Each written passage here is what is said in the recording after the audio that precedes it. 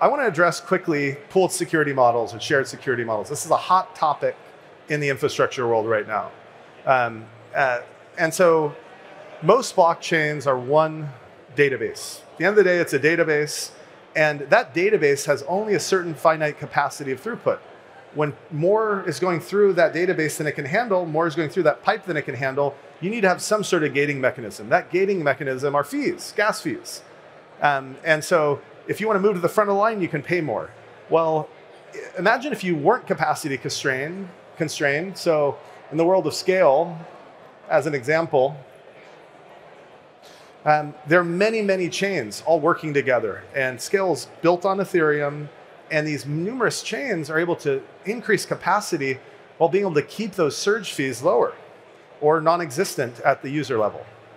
Okay, so when you look at app chain models, this is another more advanced topic, but security, if you see the security in the layer 1 blockchain, there's one database, one set of validators or one set of miners, and one blockchain, okay?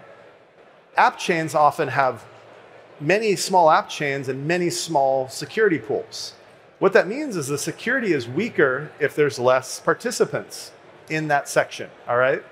Now the goal is to have many of multi-chain models or modular models or app chain models, is to have many unique smaller chains, but one shared pooled security set, okay? So this is, for example, how SKALE functions. SKALE also shares security with Ethereum. So do other protocols. This is a new topic. If you're following blockchain infrastructure, do some research on shared security. In the case of SKALE, there's a stake in the SKALE network that goes on the Ethereum mainnet.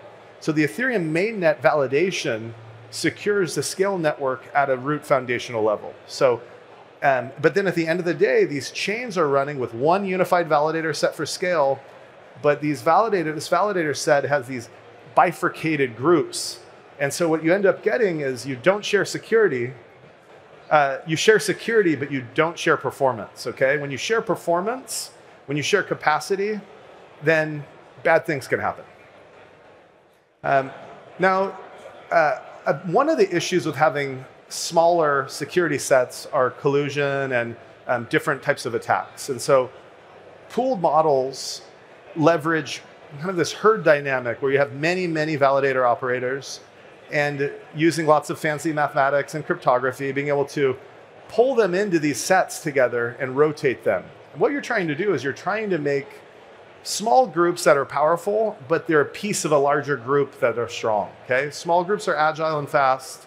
The bigger group is secure and has very strong defense.